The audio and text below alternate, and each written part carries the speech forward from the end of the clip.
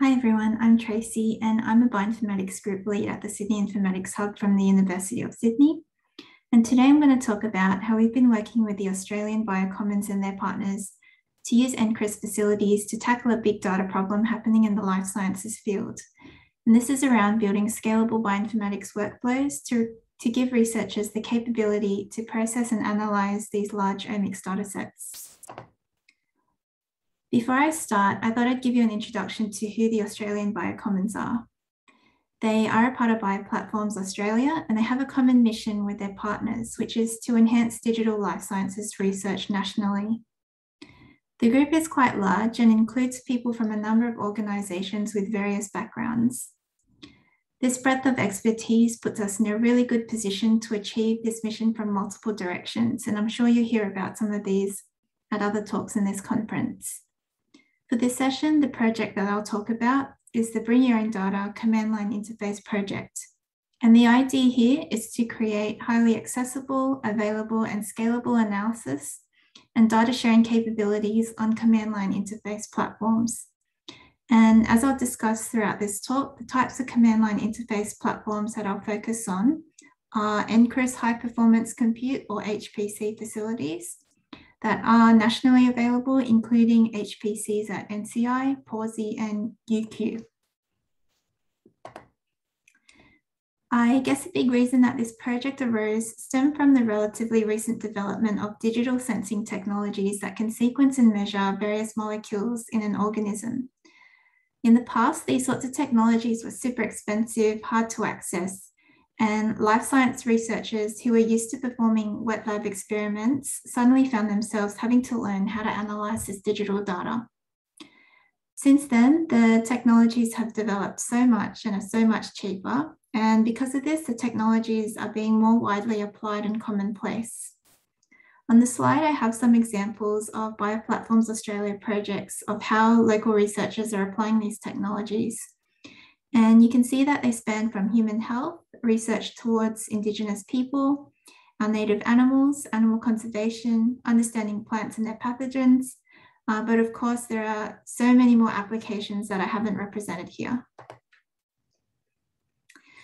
Because of this improvement in accessibility to these technologies, the amount of data being produced by these platforms is becoming massive. As this paper coins it, the data is becoming genomical, and it's comparable to other big data producers, including astronomy, YouTube, and Twitter. This growth is true across multiple omics technologies, and we can see this in this plot of data accumulation that is housed at the European Bioinformatics Institute over time.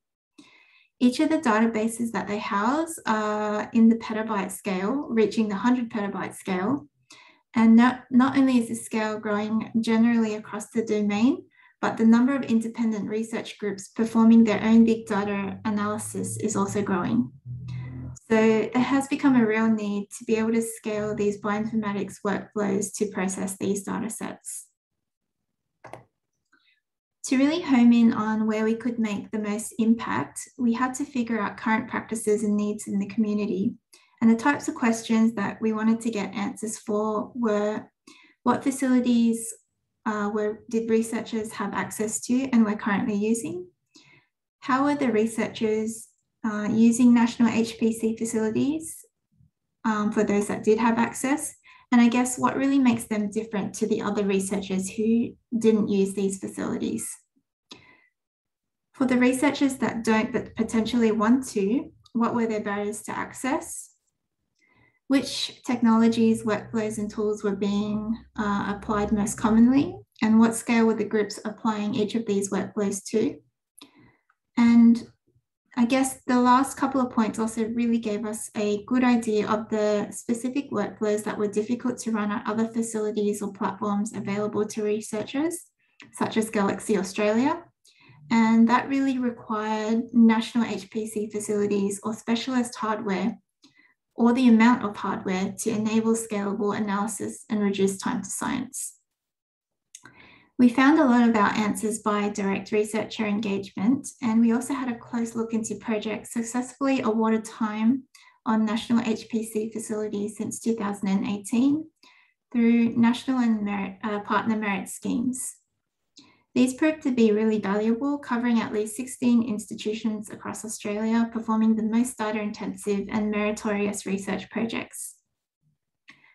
Through our compute facility partners, we were also able to do things like check for the types of tools being installed and executed. From this, we were able to gather the general wants of the community, which were for best practice pipelines to be accessible from anywhere, had good documentation, support and training, and were easy to access. We found that many best practice command line bioinformatics workflows were not very accessible to researchers because they were not designed for the facilities that Australian researchers had access to, which was predominantly HPC. The tools, if run out of the box, didn't utilize HPC hardware efficiently. And because bioinformatics workflows are so complex, consisting of many different tools, it actually takes quite a lot of time and expertise to benchmark and optimize the tools as required by national and partner merit scheme allocations to even get on the system. We also found that many best practice tools don't natively scale well. We found the most common workflows and prioritized these. And for the bioinformaticians out there, there were things like genome and transcriptome assembly, mapping and variant calling. And we did the same for tools and identified commonly used tools such as Trinity, BWA, GATK, BLAST, and SAM tools. Taking a closer look at these priority tools and workflows, we can quickly appreciate why the community had these struggles. And that is because many of the tools don't operate the way that HPC is traditionally used. Traditionally, HPC is used for tasks with relatively small input data, where data is kept in memory during execution, and there are many computations being performed per data element. The limit with these jobs tend to be more compute or related to network capacity, which really isn't an issue with national HPC facilities, which were actually designed to cater for these types of compute.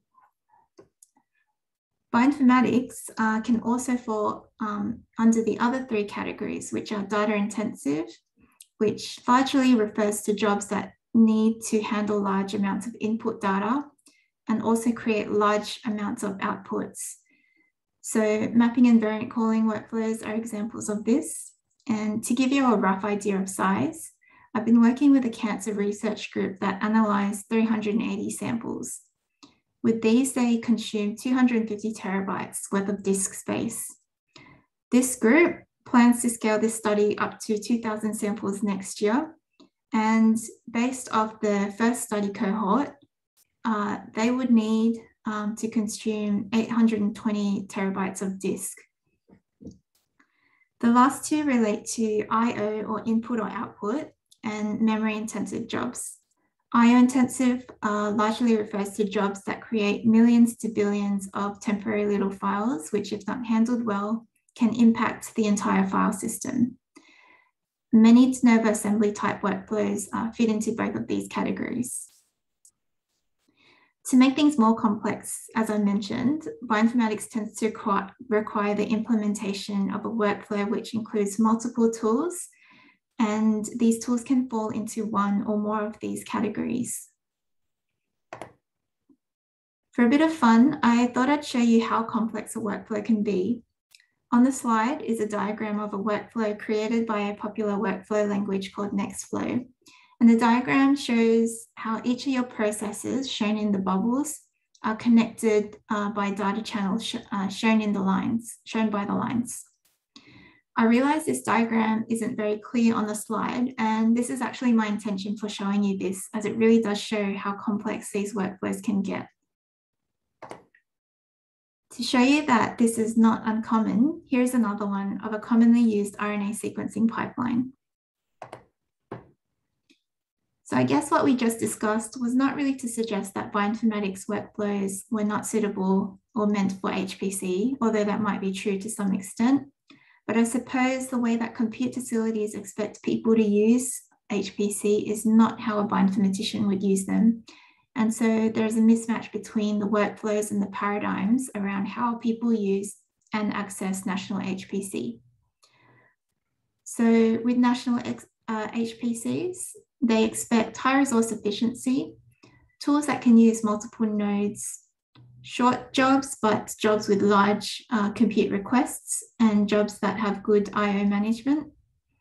However, with many bioinformatics tools, efficiency and resources can vary and can often be hard to predict or control in advance. For example, when you're studying a new species. Most bioinformatics tools also they're not able to use multiple nodes natively, have long wall times, and can be I/O intensive. The last point that I also wanted to raise is that solutions to portable and reusable pipelines, particularly those using Docker or Singularity containers, are not really supported by HPC systems. And this is also something we had to consider. So knowing the community needs, compute facility usage expectations, and the currently available tools and workflows, the aims of the project became really clear, which were to make priority command line interface workflows efficient and scalable on national HPC facilities, and to improve improve the accessibility to national HPC facilities, not only by creating these compatible workflows, but providing resources to support accessing them. And by working with the Australian BioCommons and their partners, we not only had the right expertise to do this, but we could do this in a really coordinated and efficient manner. We had 5 approaches and outcomes to address these aims, which were to first optimize priority workflows for the compute facilities, come up with an ongoing support model, create and share resources to support merit scheme applications, create user guides, and deliver training that supports not only the use of these workflows, but to help users access the right types of compute for them. On the bottom panel, I also wanted to highlight that there are also many complementary ongoing projects within the BioCommons that support fair access to these resources that we're building and want to share. This project kicked off late last year, and I'm really pleased to say that we have more than 10 workflows re-engineered for scalability and efficiency on NCI, PAWSI, and UQ's HPCs. And this covers a wide range of priority workflows that we identified, as well as technologies. And this was done in partnership with HPC specialists at the national facilities. To ensure these workflows are findable and accessible, the workflows are publicly registered on WorkflowHub. This is a public registry of workflows where people can search and download these workflows, and also where we can mint DOIs for workflows to track their usefulness. Within the BioCommons team, we have 14 workflows registered, and with only 3 of these registered a couple of months ago, I'm really happy to say that we've had over 3,000 views and 50 downloads already. To support users with using and accessing national HPC, we prepared sample merit allocation scheme, a sample national merit scheme application that has been given the green tick by the allocation committee, and this is publicly available. To demonstrate workflow interoperability, we've implemented the workflow on various species, and we share these benchmarking metrics on our user guides. Ongoing support and maintenance continue to be a challenge, but one of the ways we're tackling this is to build frameworks and resources to encourage community or partner-led development, support, and maintenance. For instance, by giving documentation guidelines or recommended platforms to register their workflows with. And finally, something I'd like to mention is some of the training that we've delivered to support access, which include the National Merit Scheme application. And we've also put together a great resource for users to show them how and where to get access to other facilities, particularly for those who don't actually need national HPC. Thank you so much for your time, and I hope you enjoyed the rest of the conference.